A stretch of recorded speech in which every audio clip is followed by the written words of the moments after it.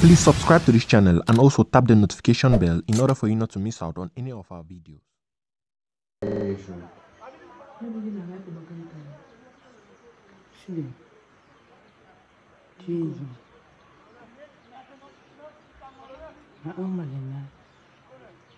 Amba.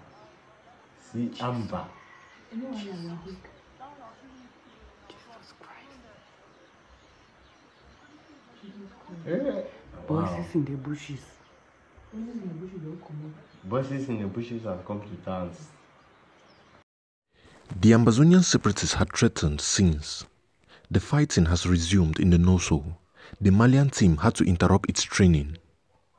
As part of the CAN Total Energies Cameroon 2021, the teams of Pool F, namely Mali, Tunisia, Gambia and Mauritania, must discuss their group matches in Limbe, a seaside town in Cameroon located in the southwest region and the Fako department, which has been gripped by armed conflict between Ambazonian separatists and the regular forces for years today.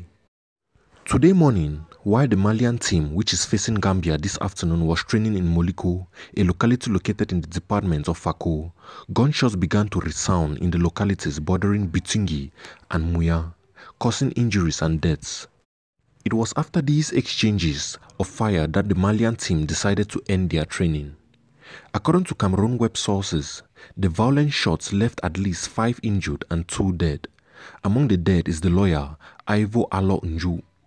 Since this morning, according to the same source, it is Sauve-qui-peut in Muya. Many inhabitants of this locality take refuge in their houses.